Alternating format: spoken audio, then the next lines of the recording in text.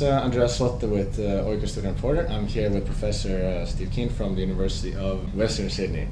And we're going to talk about alternative economic models, or perhaps, in your opinion, the sort of more true or correct form of actually the the models that actually are models of the economy rather than a dressed up version of comparative advantage, which is all the dynamic stochastic general equilibrium models really are. They're neither dynamic in the genuine sense, nor are they general. So if they were general, they'd be multi-commodity, and they gave up multi-commodity decades ago because they couldn't get the mathematics to work out, and Perron Frobenius proved that back in the 1930s. So usual bizarre nonsense of neoclassical economics. But let's take a look at a way of doing dynamic modelling using the Minsky program, which I've developed to the stage it is now with a grant from INET, and I'm now trying to get Kickstarter funding, hopefully in the next week or two, to get hopefully a massive increase in the amount of money. We've only put $50,000, $60,000 worth into it so far.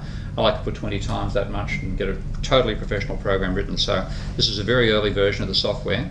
It's similar to what I call systems engineering programs, systems dynamics, that are commonplace for engineers. So packages like VisSim, Simulink, XCOS, Modelica, they're all well known by engineers. And then in the sort of social theory analysis, you get programs like VenSim, Stella, I think, etc., which a lot of social scientists know about. Economists have been completely insulated from both groups. There's this tribal isolation of economists, where they don't talk to people in social sciences and they don't understand what people in engineering and physics are doing. So this is a very common tool. I've now adapted it for use in economics. So what I'll do is I'll use it first of all as you could use any of the other programs. So I think mine, having used all the other software packages, I'm aware of what I see as limitations in the interface, or the fact that it's hard to use. I've tried to make it as easy to use as possible. So like all these programs, you use the design palette down here, where you put objects that are part of your model, and up here you have a palette where you can enter various objects. Now the thing which makes this program unique is the one I'm highlighting right now, called a Godley table. And that's in honour of Wynne Godley, and it's a double entry bookkeeping view of a banking system, which of course neoclassical economics completely ignore the banking sector. I'm saying they're fools to do it, and you need to have the capacity to model the banking sector. But I'll build the first model, which is just a real output model, and this looking at a cyclic economy. So what you're largely trying to determine in a model of the economy is GDP. So create a variable here, give it the name of GDP, and I'm not going to give it a value now because it's going to be determined what happens elsewhere in the model. So click on OK. You've then got the little variable which sticks to your cursor until you click. There's GDP. Now I'm going to work with an abstraction of a no growth economy here, quite simply, to make it as simple as possible. And of course what I'm building, neoclassicals would say, would reach equilibrium, because without it there's no government sector, no trade unions, it should reach equilibrium. I'm sure they'll have other reasons to reject what I do. I know exactly what they'd be, but I'm going to ignore that as I build this for you right now. I'm going to start with, I'll call this lab prod for labour productivity, which is a parameter. Let's say it takes one worker produces 1 unit of output.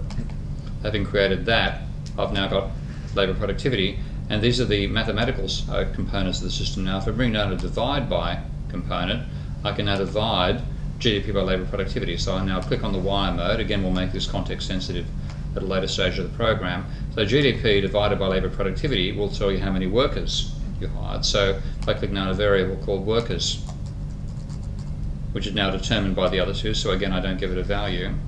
And now I've got workers, if I know the population, and I'm going to again with work a no growth system, so constant population, so I'll call this pop, and give it a value of say 110.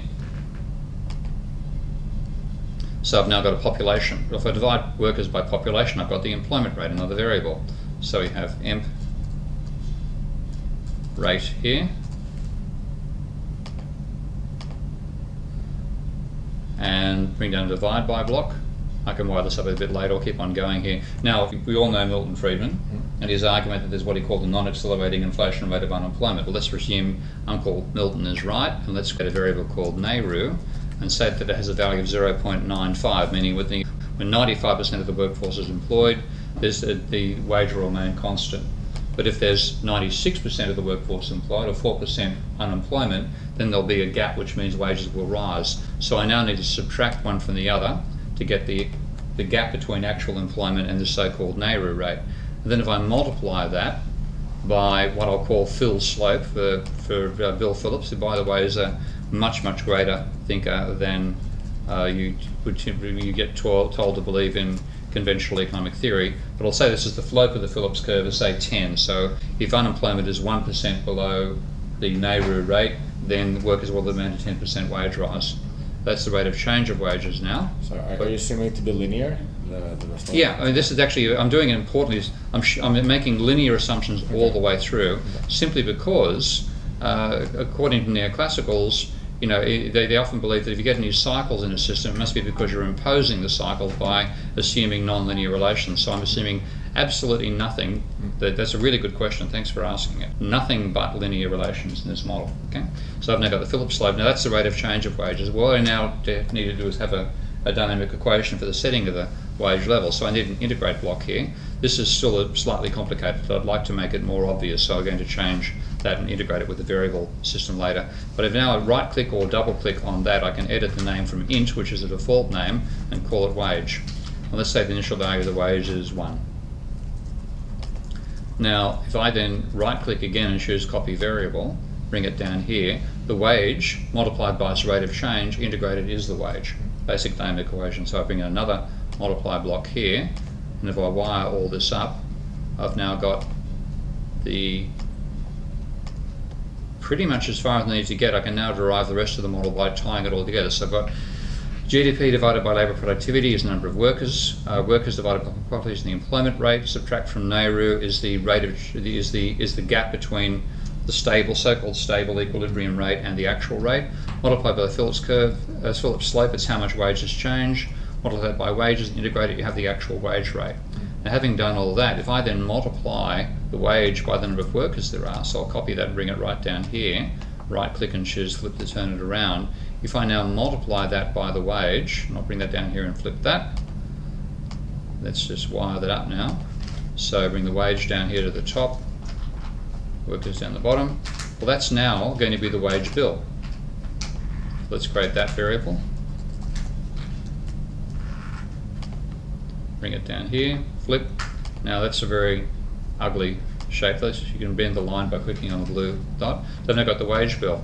Now if I subtract the wage bill from GDP, I have profit. Let's flip that around. So let's have another variable called profit. And it's a very simple model. I'm just going to assume that capitalists invest all their profit, which of course means capitalists are being very magnanimous. They're not hanging on to any consumption for themselves, but you can change this later by adding additional real world complexity. So rather than you start from the unrealistic and move realistic, which is the way you should work with modelling. Now investment, of course, is the rate of change of capital stock. So I bring down an integral block here, flip that around, call it capital, and I've got to give an initial value to any system state as it's called. Let's say there's 300 units of capital. And then if I divide capital by the accelerator, which we normally use the symbol of V for, and say it's normally value of about 3, that's right, flip that around, divide that together, I now have enough to define GDP. So I've now got the typical dynamic model, cyclical causation.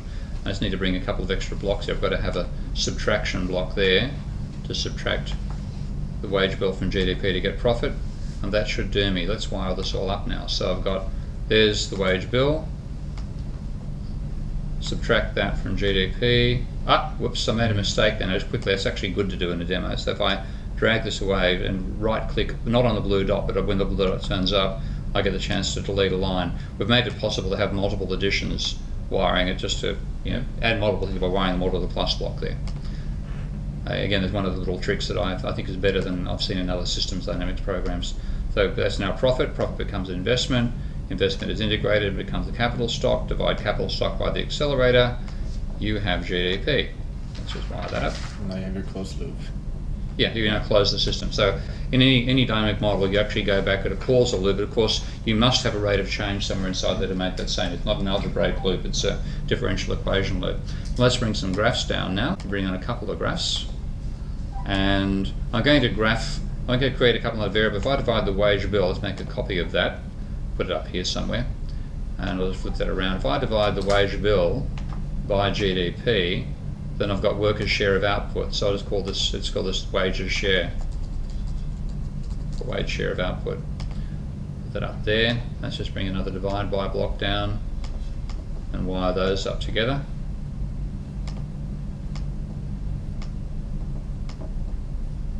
Okay, and I'm going to check that part of the simulation routine is a thing called range cutter. There's many ways of simulating a nonlinear system, but you have to have a set of parameters in. I've got a too large a step size there. We're going to make that 0.01 to make it smooth, otherwise it'd be very, very jerky. Okay, and let's take a look. Bring copy of the wage bill down here. Wage versus the employment rate over here, and let's get the same two over here, but I'm going to put the employment rate, whoops, pardon me, there's a little bug, see that? Sometimes these things happen, we've still got to iron all those out. I'm going 600 hours that you put into this? 600 hours, that's all. They're very competent programmers, you can tell. Let's put this together. Now I'm going to put the employment down the bottom here, and you'll see why in a moment. Okay, let's put it all together, and according to Uncle Milton, we should reach equilibrium. Oh dear, anything but equilibrium, permanent cycles. Okay, with no nonlinearity assumed or forced onto the system, or linear relations. The reason you get nonlinearity is because to get part of your result, you're multiplying the wages, which is one variable, by the number of workers, which is another. Okay, so two variables together is a semi-quadratic. So nonlinearity in a real system actually comes out of the structure of it. You don't need to force it on by an assumption. In fact, if I had a nonlinear Phillips curve here, I'd make the cycles less extreme. Okay, nonlinearity confines things to realistic ranges. So it's easy. I mean, there's a very simplistic model that you created here. Let's say if you wanted to add something like, inflation expectations that's going to adjust your wage expectations or something like that. I'm assuming that's rather easy to implement. Yeah, you just basically change your equation over here. At the moment, we don't have the capacity to group easily. I'll show you there is grouping. If I just go for that like lasso here, and I choose that little box there, and then I can now label this wages share.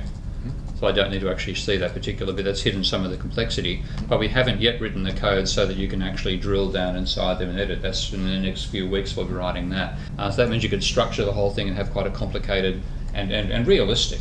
You wouldn't need to make ludicrous assumptions about being able to forecast the future, but you could have people reacting with a time lag to current data, maybe making a forecast which would turn out to be wrong, of course, because all forecasts are, especially those made by economists, etc., etc. So you could build all that complexity in there. And the idea, for example, the population, what I'd do, if I just actually quickly do this, if I then had, say, call this, pardon me, not here, I'm going to bring in an integral block. If I came here and said, let's call this n, for the number of people in the society, and I get an initial value of 110, then I could define a differential equation for that to say the rate of growth of population is some function of the population that currently exists. So like a simple equation for that is to say there's a constant rate of, I'll call it PG, population growth. Let's say it grows at 1% per annum. Okay. Then if I say PG multiplied by the current value of n, integrate that, bracket here, wire that up, is the population. And then if I just delete that block there, oh, wait, yeah, like good. You never quite be sure with the early version of software, and wire that up, then I'm now going to have a system where there's a growing population. So let's just stop that and simulate that and see what happens. You still get cycles. Yeah, but now what you've got actually is a growing, if actually just recording the GDP, which let's bring a graph of that inside here. So bring a graph down here, getting pretty mucky, but again I can just make a bit of space there. Let's wire that out a bit. Okay, and then make a copy of GDP here, whack that there, wire that up. Boom, okay, and then play. And I've now got cyclical growing. It won't be a lot of growth, but there'll be 2% growth per annum in the level of GDP coming out of that. Okay? Excellent. Thank you for that very thorough introduction. That's only half of it. We haven't shown you the monetary modelling yet. Take a look at that. Can we do a second part too? Yeah, sure, for sure.